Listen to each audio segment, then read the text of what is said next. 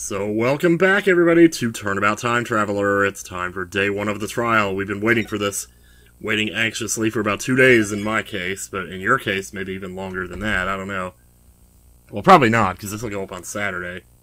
It's Friday's video will be the finish of the investigation. Anyway, Yeah, I'm good.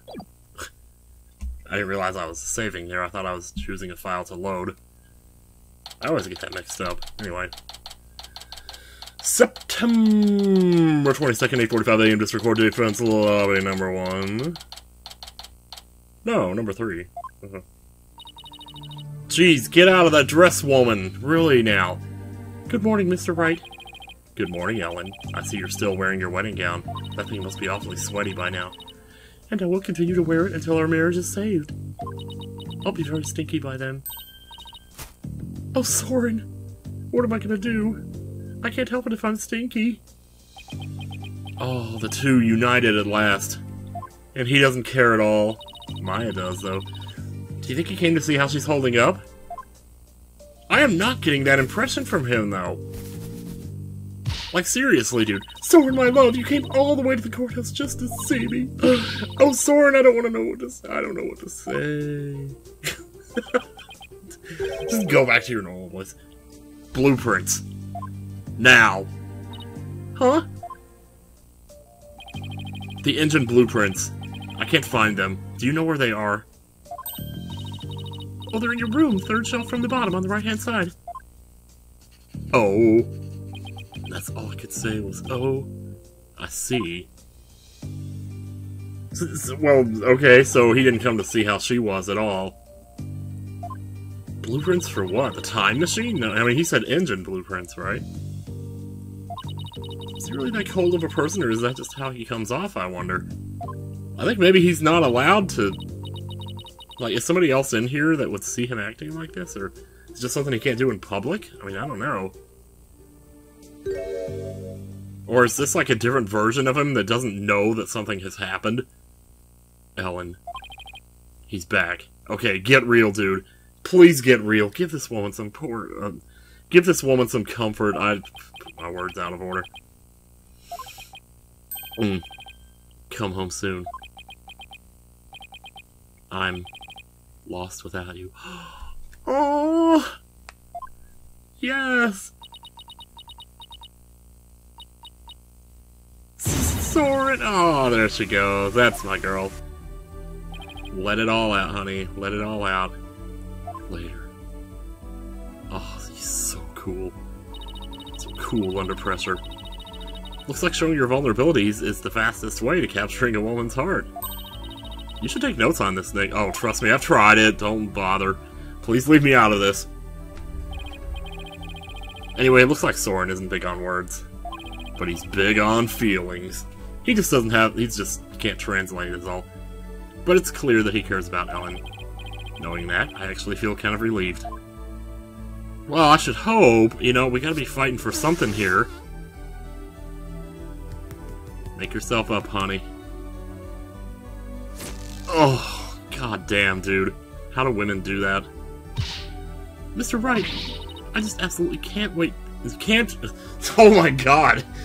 What I thought that said for a second there was not good. Can't be found guilty, you hear? Don't worry. I'm gonna do everything I can to prove your innocence. Thank you, Mr. Wright. Okay, but let me just make it clear to you that I'm not gonna do it today. That'll be tomorrow. Or in part 2 of the trial. Anyway, Edgeworth. Let's just leave this on the screen for... You know what? Stop doing that. Knowing him, he's not going to yield an inch. Never mind. So I've just got to fight with everything I've got and save Ellen. Oh man, I got this huge smile on my face right now. You can see me smiling as I got him.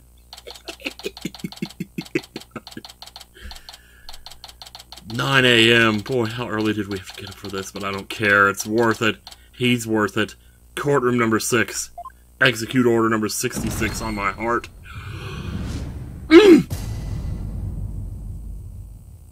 All rise. Here we go. Court is now in session for the trial of Ellen Wyatt.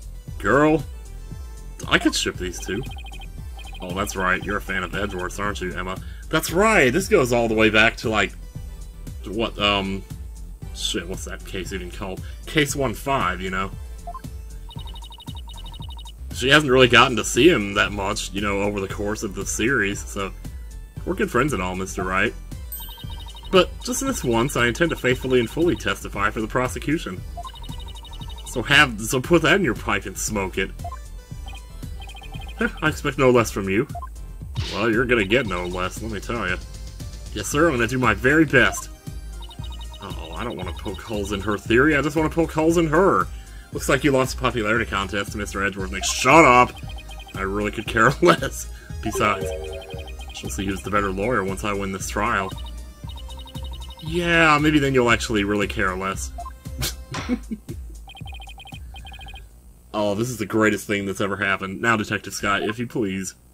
That was the wrong voice, I don't care.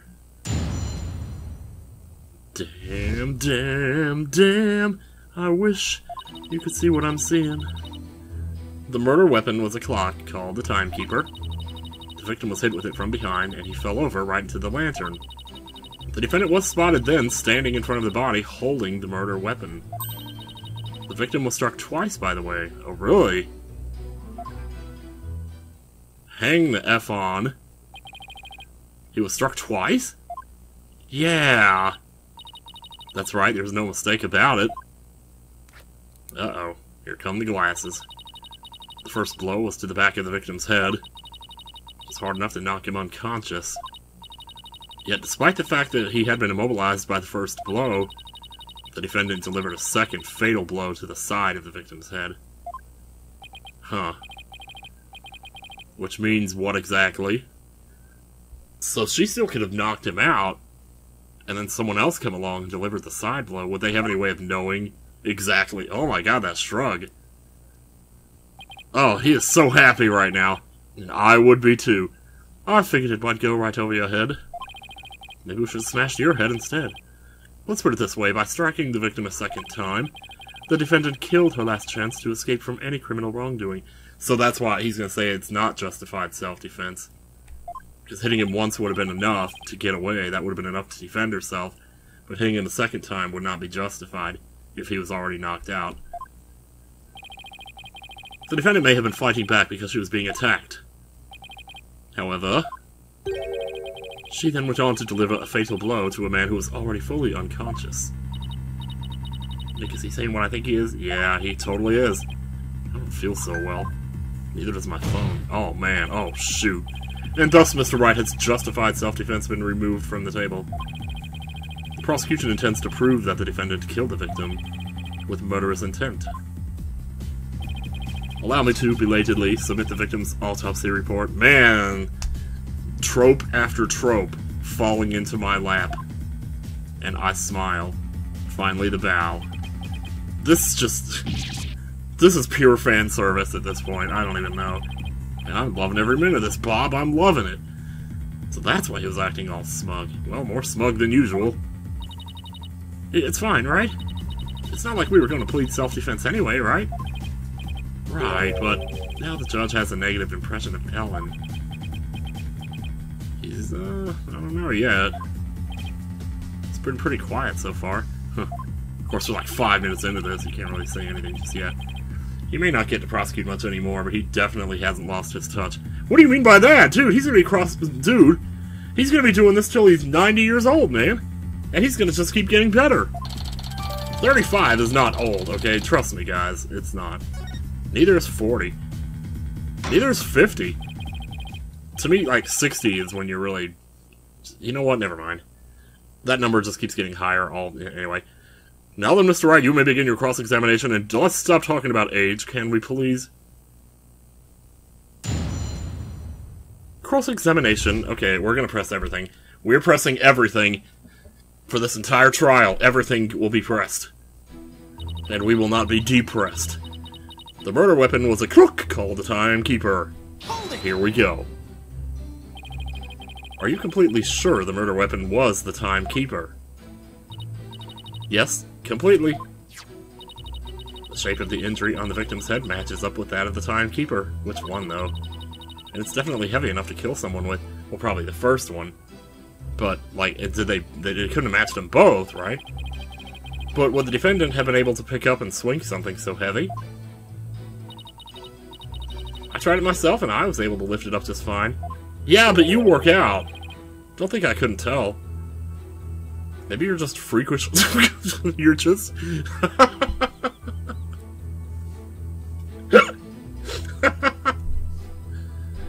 You just get this picture in your head of Emma Skye lifting up a freaking dump truck or something. I mean, I don't know. Shit, man. Excuse me, Mr. Wright. I'll have you know that people on the force know me as the Dainty Forensic Investigator. Not to be confused with Leslie Dainty. Sorry, but really, you're hardly a delicate flower. Well, I don't know. Mr. Wright, what are you doing? This is a court of law. Save your antics after the trial, if you know how. Ah, that's the thing, see? I don't know how! Yes, sir, it won't happen again, sir. Moving on. Moving on, indeed. The victim was hit with it from behind, and he fell over right into the lantern. See, it seems like if he was falling... Like, what was the lantern doing there? I don't know. Let me see. The defendant was fighting back against the victim, right? If so, wouldn't she have hit him from the front and not from behind? I mean, true. The victim must have tried to run once Miss Wyatt started fighting back. That's probably when he got hit from behind. I see. That's the blow to the back of his head. Well, that makes it even worse then. If he was running, like, that's even worse for the self-defense plea, isn't it? The defendant must have looked awfully scary when she was brandishing that clock. Just like I would. I don't know about that. Anyway, regardless of how scary Ellen looked, the victim was definitely hit from behind. May I go on? Yeah, of course. Please do. We're just having a conversation here, no big deal. The defendant was spotted then, standing in front of the body, holding the murder weapon. Okay, gotcha. But still, that's only because she was so panicked when she found the body. She tried to use the timekeeper to go back in time. Objection! Oh, great. Oh my god. He is mightier and deeper and more manly and masculine and burly than ever. Mr. Wright. Do you have any idea how absurd you sound? But Miss Wyatt really believed she could travel through time with that clock. You really should have come up with a more credible story, you know? It's not my story. It's hers. It's what she thinks. Not saying it's true, I'm just saying that's what she was thinking when she was holding it, you know? Me three, but it's all I've got to go on. Anyway, under the circumstances, the only conclusion we can draw is that the defendant killed the victim. Alright, now for the humdinger. The victim was struck twice, by the way. That's where things are gonna fall apart here now. Miss Wyatt must have had a chance to escape after she struck the victim the first time. So why would she stick around and hit him with such a heavy object again? Well, about that, she hated his guts. Allow me to explain. Why did she strike him again, indeed? To finish off the victim, of course. Are you stupid? This very act clearly shows that she had every intention of killing Mr. Gloomsbury. But Miss Wyatt would never do a thing like that. I don't care what you think, little girl. Then let's see some evidence that disproves my theory. Nerd! Are you gonna just stand there and take that from him, Nick? Oh, I can't refute his claim head-on, so I'll just have to apply some evidence directly to his shoulders. Or approach from a different angle. Well, it looks like we won't be going anywhere until we can refute Edgeworth's claim. This is so exciting, we haven't taken on Mr. Edgeworth in ages! I know, you don't have to keep reminding me, but it is exciting, isn't it? No need to rush me, Maya. We're taking our time here. We're gonna milk this for every single last press that it's worth. Better start by comparing Emma's testimony with the evidence we have, and look for any glaring inconsistencies. You don't have to tell me twice. So the murder weapon was a clock all the time. Keeper! Well, let's just take a second look. We haven't really looked over the evidence since we started here. It has been a couple days, so pendant worn by Ellen. It seems she received it from her fiancé. Ellen saw a suspicious third party on the Vista deck when she was being attacked by Gloomsbury. Okay, yeah, there was that too. That might be something we could use. A pamphlet for the Flying Chapel. It is the timekeeper, so we know that's not wrong. Selena Sprocket's not gonna have anything to do with this. Fog machine, probably not. Gloomsbury's note, I mean... I don't think we've really come that far into it yet. Photo of the victim, I mean, you know... I don't know, it seems weird that she knocks him over and the lantern just happens to be there, happens to be open for him to fall into. I don't know, it's all a little... Oh, I noticed something else, too, when we were down on the lower deck. There were some flowers that matched the little petal next to his hand there. So it sounds like he was down there too at some point. And probably pretty recently before he died, he was down there too, if he still had the pedals on him. Why would he have the pedals, though? I don't really know. And then we have, of course, the peggable lantern in which the victim's body was found. Wait, we have a third page here. What's on? Oh, God. Photo of reception. Yeah, here. You can see the flowers here. Oh, no, not here. There's something else here. That is a photo of the reception, though. I'm not seeing much of how we can really prove anything with that. Larry's drawing. Nope. Photo of Hull. This is the one. Yeah, the flowers on the far right of the screen there. That's the petals that are next to his hand.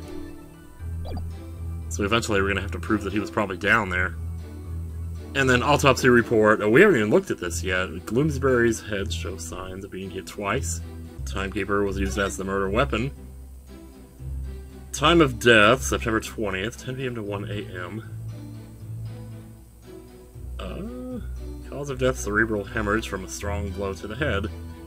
One contusion was found on the back of the head, one on the side. The blows were caused by the same weapon. Okay. But that's really all there is. Okay. Now let's look over this again here. The victim was hit with it from behind, and he fell over right into the lantern. The defendant was spotted then, standing in front of the body, holding the murder weapon. What did we say was the thing that was gonna... I mean, this kind of establishes that there was a third person. But are we really going to use her statement to refute this? Like, I don't think that's going to work.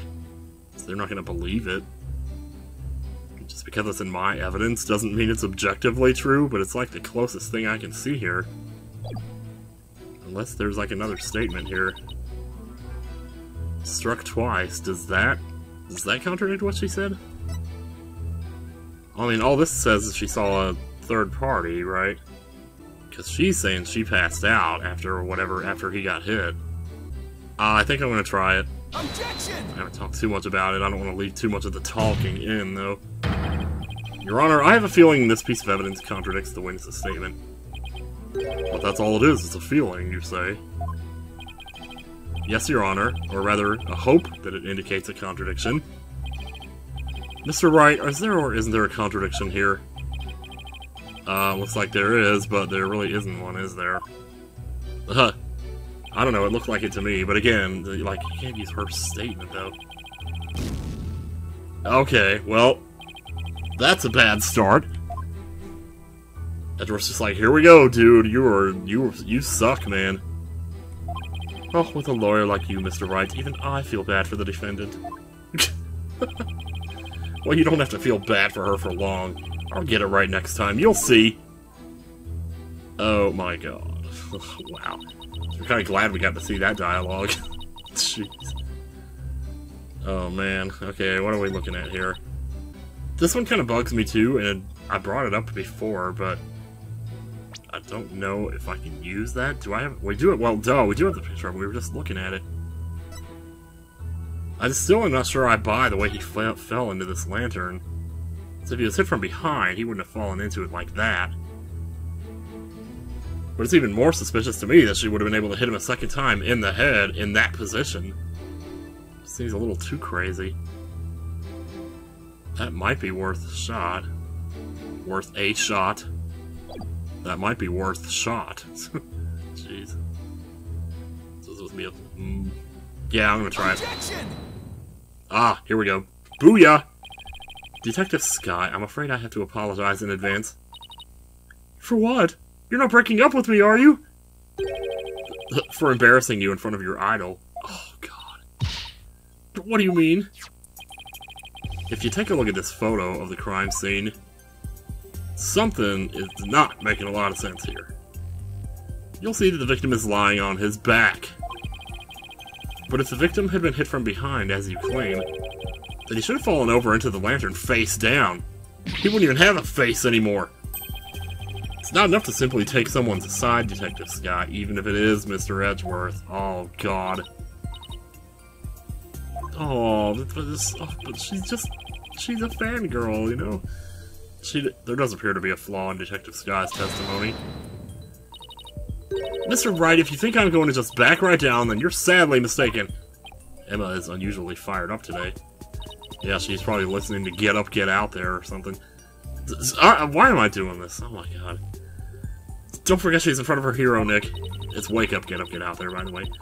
If the Steel Samurai came to watch this trial, I'd want to do my absolute best, too. Listen, Mr. Wright, you can stop comparing me to certain other people here. I am my own character, I'll have you know. It's entirely possible that the defendant moved the victim's body after he fell over. In that case, there wouldn't be any contradiction, right? Moved the body? Yeah. Good job, Edgeworth. Yes. Let her be happy. Please just let her be happy, you know? That's what you have to say to that, Mr. Wright. Is it possible the victim's body was moved after he fell in the lantern? No. It's not. As much as I hate it, it's not. Sorry, Detective, but there's no way the victim's body was moved after his death. Oh, really? And what makes you so sure? Please don't say anything. I look good to him right now. One look at this here and it should become obvious. Well, see, there's like debris and stuff on top of his chest, so he probably couldn't have been moved, right? Take that! That's kind of weird. I didn't even see that until just now. Those broken bits of the lantern? Yeah, if the body had been moved after the fact, these fragments would have fallen off of it. Yeah, but as you can clearly see, they're lying perfectly undisturbed on top of the body. This means that the victim must have been lying face up from before the lantern even broke. Damn, dude. Oh, you're right. Crap, man! But wait a minute, if that's true, then when was the victim killed? Don't say the word when. I mean, the lantern was still whole during the reception, right? Right, which means we just overturned a major assumption about this case. If the victim was already dead before the lantern was even broken, then the body must have been inside the lantern since before the reception started. No shit. In other words, well, of course, I have no right to speak. I've stumbled a little bit there too. The defense asserts that the victim was killed before the before it.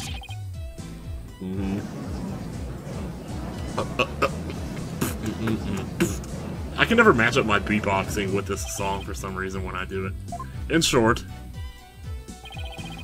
when Miss Wyatt was seen standing in front of the body after the reception, it wasn't the moment just after the murder was committed. It was like 2 years later, man. Maybe literally, I don't know yet. It was the moment she happened to discover the body, just as Miss Wyatt claims. Well, Edgeworth's not so quick to go down, though. That's okay. Huh. But whether the act was committed before or after the reception is entirely inconsequential. After all, it was the defendant who prepared the reception hall for the event in question. Damn right it was. Therefore, when the murder occurred, it changes nothing with regard to her guilt. She could have killed the victim before the reception, as you claim, and then tried to hide his body in the lantern after the event ended. Objection! Well, I don't think so. Sorry, but that doesn't wash. I mean, where would the body have been hidden during the reception in your scenario? That's... Even you got to admit it, Mr. Edgeworth, that this has opened up a new possibility. Do explain, Mr. Wright. I'm all ears. Well, if Miss Wyatt didn't commit the crime in the reception hall, then that means someone somewhere put the victim's body into the lantern. I suppose that makes sense. The dead body couldn't have put herself in there. Yeah. Exactly, Your Honor. In other words, if the murder actually occurred before the reception, it opens up the possibility that... all three of these kind of, right? If it actually occurred before the reception, it opens up the possibility he was killed somewhere else and then brought there inside of the statue, is what I'm thinking. Does it open up the possibility that the defendant didn't do it? Yeah? I mean, if he was killed somewhere else, wouldn't that open up the possibility that the defendant didn't do it? I think we just need to take the first step here. Before the reception. Well, he's talking about when the murder occurred, not, like, how. So I don't think that has anything to do with, like, how he was killed. It seems like we're gonna get to that later. I'm gonna say somewhere else. and pray to God here. If the body was hidden inside the lantern, then it's possible the body was moved along with it from somewhere else. Oh, you're right! Damn right I am. You can run that mouth of yours all you want, but let me run my finger and see... But do you have any evidence to support what's coming out of it, Mr. Wright? Yeah, I think I do. I think the answer lies in that piece of evidence and in something that was left at the crime scene that will point us to where the victim was really killed. Is this the flower petals? I think it might be. What proves that the lantern and the body were moved from somewhere else? This is a long shot, though. Because would they really expect somebody to notice that? They only touched on it briefly when we were looking at the evidence. I mean, based on the flower petals, I'm pretty much assuming that he was either killed in the hold or taken from the hold.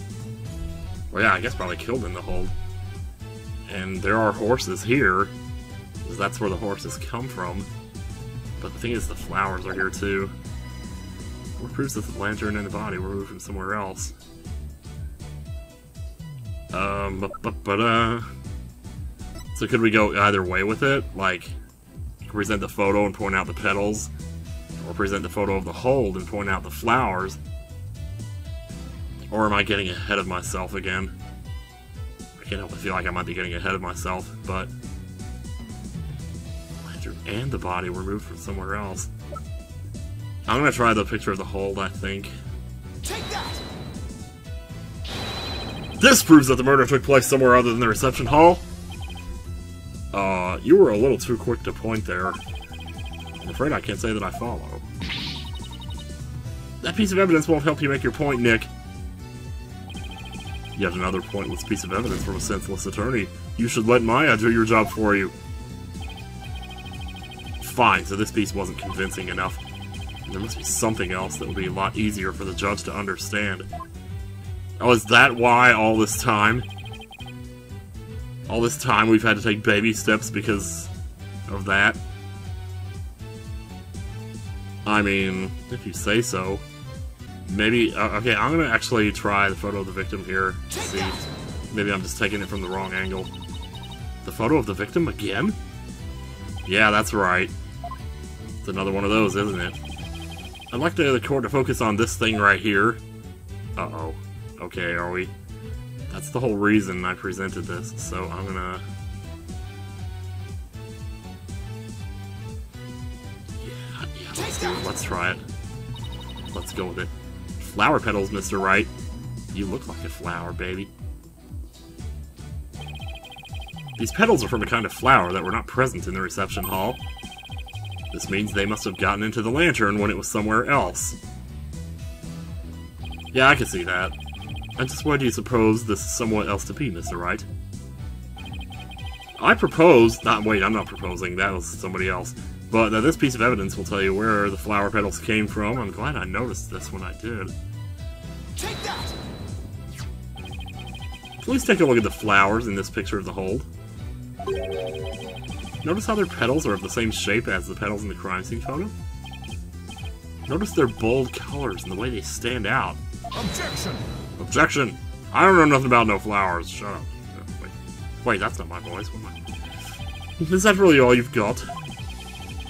A flower is a flower is a flower. They're all the same.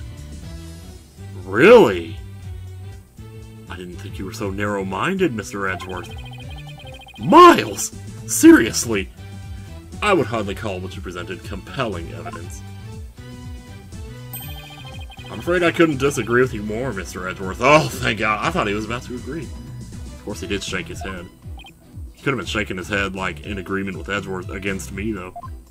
I gave a flower of this type to my lovely wife once when we were young. When we were young. So I can assure you that this is very meaningful and compelling evidence indeed. The soundness of my judgment in this matter is backed by nothing less than pure love. Well, thank God. But, Your Honor... Let it go, Mr. Edgeworth. It's clear you don't know much about flowers. It's not like you have anyone you'd actually give any to after... Whoa! Okay! You're gonna do that? You're seriously gonna do that? That's mean, man. I'm sorry. Oh my God, dude. Oh my god, no. Oh god. Jeez. But maybe you should study up on them, just in case the opportunity presents itself. Oh! Oh, no! No, no, no, no, no, no, no. This from the man who only knows the names of 3 types of flowers. I'll have you know, I know 4 now. I memorized one yesterday. It's called a petunia. That's hardly relevant to the case at hand. Well, it is, though. Man. The defense asserts that it's highly probable that the victim was killed in the hold. If the body was then placed in the lantern and moved to the reception hall for some reason. Through the cabin. Well, they could have also gone up to the... Well, could they have gone to the Vista deck? Or could they have gone to the Vista deck also? Maybe? I don't know. It would completely destroy the prosecution's case, though, if this were true. Then you mean the body was... You know it. Yes, the victim's body was indeed moved there, inside the lantern, during the entire beautiful wedding reception. While the defendant and their betrothed were celebrating their love, there was a dead body. What? Oh yeah. Shaking it up, baby. Shaking it up, y'all. Objection! Nope. He's not giving up. Edgeworth never gives up. You should know better.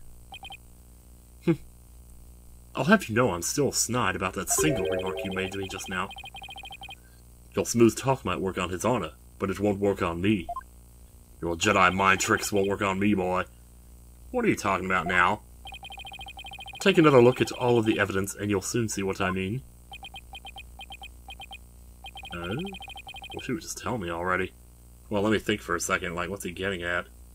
Maybe I should take a look at the evidence like he says. Maybe I can call what it is he's about to say. Even though he's pretty much just going to say it either way. I think it'd be fun to try to figure it out. So the one thing one thing about the note that I didn't really touch on, I guess I didn't notice it last time. This says grab Ellen when convenient, then send her off from the Vista deck. I feel like the word send is the key word here. Because I don't think if you were going to throw somebody off, or toss somebody off, or push somebody off, or nudge somebody off, or there's a million other words that you would use. But send her off, that could mean pushing her off too. I will concede that. It's just, it doesn't seem like that's the kind of word you would choose, though. You send them off on their way, you know, that kind of thing. Not send her off the side of a blimp, I don't know. That's probably what he's going to be talking about here, though. I don't know. Detective Scott, I'm sure you've already figured out what I'm talking about, correct? Yeah. Of course, sir. Mr. Wright is the only one here who hasn't. Why don't you leave this to me, Mr. Edgeworth? Very well. Let's see what you can do. Oh, do it, Emma. Kick my ass, please. Kick it hard. Kick me in the balls if you have to. Oh, I just love her stance there. Oh, so sexy. I'm sorry. The victim could not have been killed before the reception. The autopsy report states that the estimated time of death was after the reception. You know, I saw that, and I was like, And that estimated time of death is correct. There's no way it could be wrong. Well, here come the time travel nonsense. Maybe. It's clear Mr. Gloomsbury was killed after the reception. And that completely contradicts your claim. Oops. I guess so. Tell me you took at least a cursory glance at the autopsy report, Mr. Wright. I did! But I thought... I don't know what I thought. I figured it was irrelevant for the time. Well, now it's coming back to bite us in the butt here. It appears you've grown rusty since our last outing. Dude! Might I suggest you go back and brush up on the basics? Sure. Though I must say, you're as cocky as ever, Mr. Edgeworth. He sure is. I beg your pardon. What are you trying to say, Mr. Wright? I'm just saying that I'll go back to basics if that's what Mr. Edgeworth wants. I'll prove how badly he's underestimating me with a good old-fashioned cross-examination. I love the way they build these things up like you don't already know what's coming. Very well, let's see you put your money where your mouth is, Mr. Wright. because you don't. I don't want to see what else you're putting in there. But anyway, oh my God, the prosecution's rebuttal. Here we go. There's only like 3 statements here, so it's pretty easy. Of course I say that now. The victim could not have been killed before the reception. Hold it! You sound pretty certain. You must have some solid grounds for making that claim, right? Of course I do. And you're going to feel silly when I show you what they are. Ready? Feast your eyes on this. The autopsy report states that the estimated time of death was after the reception. But hold it. I've read the autopsy report too, you know. Yeah, so? You don't need me to explain it to you, right? How there's no way the victim could have been killed before the reception, I mean. Detective Skye. I think you've overlooked something big. Is there some way they could have rigged it so that he was still alive when he was inside the horse, and then something killed him, and then he spilled out? Maybe he's suffocated in there or something? Let's take another look at the evidence. But I've already looked at all the evidence, and quite carefully too, I'll have you know. Could it be that the note is going to end up saving us rather than him? I don't know what to make of that note. Detective Skye, do not be taken in by his verbal antics. He is simply bluffing, as always. Right, sir. I know that. I'm bluffing too, though. I'm trying to instill a false confidence in him by making him think that he's got me, and then I'm going to turn around and just shove it right in his face at the last possible second. And that estimated time of death is correct. There's no way it could be wrong. I mean, I don't think we're going to start questioning the validity of an autopsy report now, are we? Is it possible that the culprit did something to obscure the real time of death?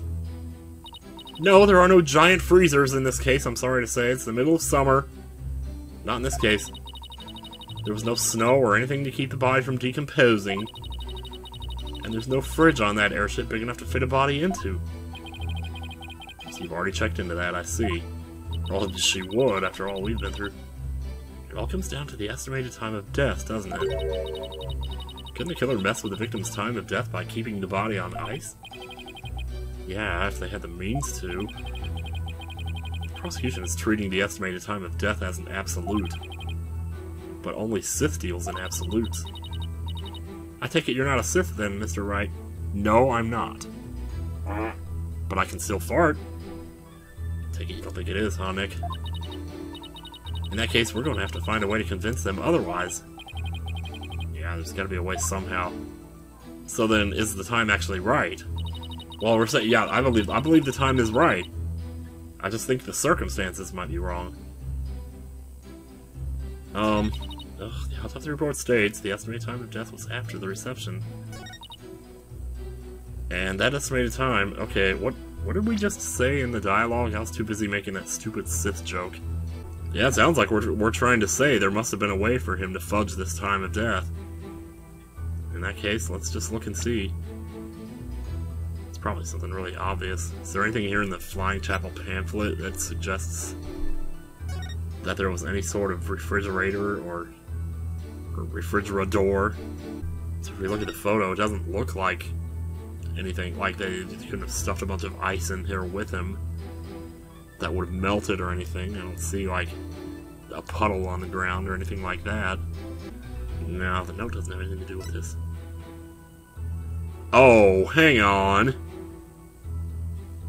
A device that utilizes dry ice to emit a large amount. Oh. That would be a way to get ice, wouldn't it? I mean, that at least proves that there's ice somewhere on the ship. And it's dry ice, even worse. Ugh. Objection! I mean, I guess if you're already dead, it kind of doesn't matter. Don't ever touch dry ice, kids. It's not good for you. It'll hurt you. I admit that the estimated time of death does contradict my theory. Finally, and that means your theory that the victim was killed before the reception? It's still entirely plausible. Sorry to interrupt, I just love doing that, though. Huh? What makes you think that? The killer could have falsified the time of death by using a certain item in the reception hall. Please take a look at this. And what is that contraption, Mr. Wright? It's a fog machine, Your Honor, used to create a special romantic atmosphere in the hall. And this machine could have been used to falsify the time of death? Yes, Your Honor, because this machine uses dry ice to perform its magic. I'm nodding my head right now. Dry ice? Oh yeah, that's super cold stuff commonly used to make theatrical fog, right? I see. So your claim is that this dry ice was used to keep the body cold. Would they really have done this again? Like, they're really doing this in another case? I feel like this is the 4th time we've seen this. Because there was, well, spoilers for previous games, there was the body in the snow in case 3 of this game. There was the, like, the freezer in Investigations 2. In that case, I guess the victim could have been killed before the reception. Oh, damn.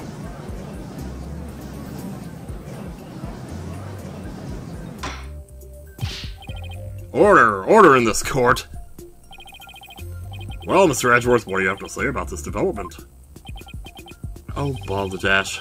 That the victim was killed in the hold before the wedding reception. The prosecution acknowledges the possibility of this claim. Now we're getting somewhere. Shoot. The prosecution would also like to thank you, Mr. Wright. Because you just fucked up. For what? I didn't know how a certain piece of evidence fit into this case. But now, thanks to you, I do. Uh-oh. Is he talking about the note? Okay, because see, the note is smudged, right? Could it be that part of that is because of the moisture from the fog or from the dry ice or something? I don't know. To get into the hold, one needs a keycard like this one. Oh yeah, there's that too. Oh, we have a record of those who entered the hold with such keycards. Well, ain't that something? Yeah, that's something, alright. The time's unspecified, but these are the last 3 entries on the day of the murder. And as you can see, the last person to enter the hold that day was the defendant. It wasn't, because somebody else had her card. So the one who moved the body out of the hold must have been... That's right, it was none other than the defendant. Nope, it was not. It was absolutely not. Hey Nick, take a look at this entry record. There are a couple of other names on here besides Ellen. Hey, you're right. According to the entry record, Mr. Edgeworth, Pierce Nicody had also gone into the hold. Isn't it possible that he could have been the culprit? Objection! Hell no. Sorry, but Mr. Nicody was escorting a few of the guests at the time. I'm sure they would be happy to testify to that fact if you'd like. Think me cocky all you'd like, Mr. Wright, but my confidence is rarely misplaced. Ah! Now then, it's probably safe to assume that after killing the victim in the hold, the defendant moved his body to the hall in order to dispose of it discreetly. What do you mean by discreetly? The defendant volunteered to take care of the reception's cleanup personally. That means she would have had the chance to dispose of anything in any way she wanted, including taking the lantern off the airship without raising any suspicion. Don't tell me you didn't know about Miss Wyatt volunteering for cleanup duty. No, I remember that part. Seemed really strange, too. For my last task as servant of the Sprocket household, I offered to take on the preparation and cleanup of the reception banquet. Yeah. Oh boy. Gah! Down. Put that hand down. Look at you sweating buckets like a rookie, even after all these years. Nevertheless, thank you for proving that the only person who could have killed the victim in the hold is... Ellen Wyatt. That zoom in, though. Boy, this just keeps getting better and better. Great job, Phoenix. Now we're back to square one. Oh, we're not back to square one. I'm gonna take you all the way back to square zero, pal. Perhaps you should ask Miss Sykes for some help in reviewing Defense for Dummies. Holy shit, dude. Way to go, sir. You got Mr. Wright in a cold sweat. I wonder if maybe the promise of seeing that miserable look on his face is what brought me back to court today. It certainly made all my stress and woes as chief prosecutor just melt away. Guess he had a lot of stress built up. I'll give him something to stress over before we're through today. Your Honor, shut him up before he turns out to be right. He's already right. Your Honor, the prosecution asks that you render your verdict at this time, before he has a chance to do something stupid. Before that man over there tries to throw the court into chaos with his meaningless bluffs, that too. I see, Mr. Wright. Are there any last meaningful bluffs you'd like to present to this court? Why does he have to assume it'll be a bluff? Nick, hurry up and throw a good one out there. I will. Okay. Well, alright then. Let's see. I've got it. This is gonna be bad. How do you know it was Miss Wyatt who used her keycard? There you go. After all, if it turns out that somebody else used her card, it would mean Miss Wyatt didn't do it. Interesting. And are you able to prove this bluff to be true? I don't actually know. I don't think I can. We just heard that, right? Wait a minute, Nick. I can think of a certain somebody who might have used Ellen's keycard. You can. Remember? The one who was sneaking around the hold in spite of not being a family member? Oh, that's right. Here we go. Your Honor, the defense would like to call a certain witness to the stand. Oh no. I need the testimony of this person who may have entered the hold with Miss Wyatt's card. Oh, this is so bad. Wait, he was on the front page, wasn't he? He's right here. Take that! Oh no! That's your witness? Are you saying that that numbskull was on the airship? Or you never breathed a word about that to me? Are you saying all three of us now, us childhood friends, are going to be reunited in the trifecta from hell? And I say, bring it on, baby. It's not surprising, because Mr. Nicody told him to keep quiet about it. But Mr. Butts himself admitted it to me. He claimed to have found a way to sneak into the Flying Chapel's hold to see Miss Wyatt. This photo he took and gave to me as proof. Oh, at least it wasn't a drawing this time. Oh, shoot. You don't have one of those too, do you? So we'll get back to that later. Then was it he who moved the lantern with the body inside to the reception hall? Well, that's even better.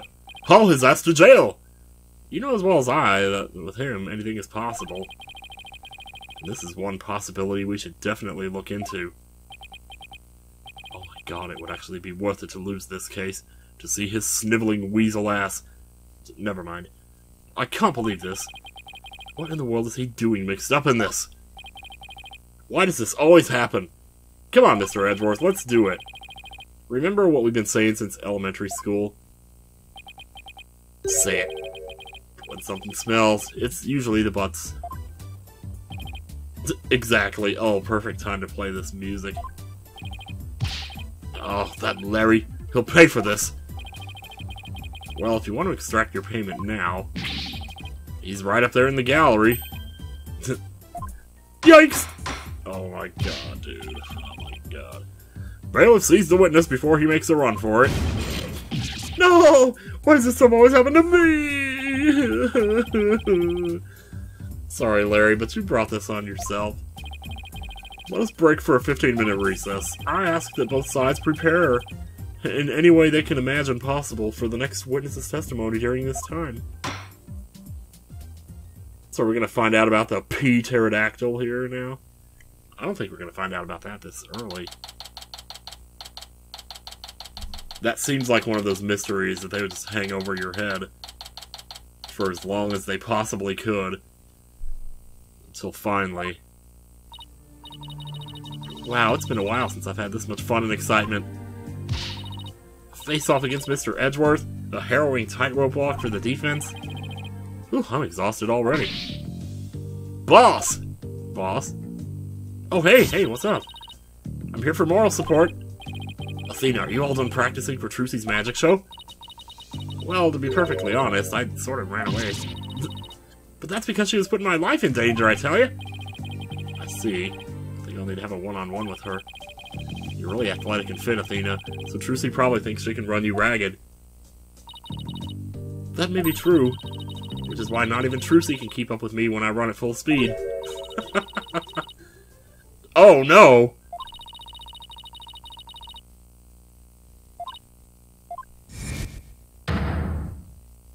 Well, okay, there she is. Oh my god. What are we gonna do with these two here? No! I can't have this talk with Wright right now. Now, Athena, it's time to practice human combustion magic. Go on, douse yourself in this gas. What? Don't worry, it's a magic trick after all, so it's perfectly safe. Run away! Hey you're not getting off that easily. No, get back here, Trucy. I could use your thing on Larry. Well, it sure does. Oh, man. You, me, and Pearly. Oh, and Detective Gumshoe. Can't forget him. We had all kinds of fun at the crime scenes back then, remember? We sure did. Leaving me to do all the serious investigating, as I recall. Coral, soon be back in session, Mr. Wright, dude. Right, thank you. So Larry's the next witness, right? I can't wait to see what happens. Sadly, I can already imagine it. Sadly. And 15-minute break is up. Back in court we go. This seems like a pretty good place to probably leave a cliffhanger here. Oh, I am so sorry about that, but yeah, so next time on Phoenix Wright Spirit of Justice, Larry on the witness stand. The train wreck is pretty much guaranteed. See you then.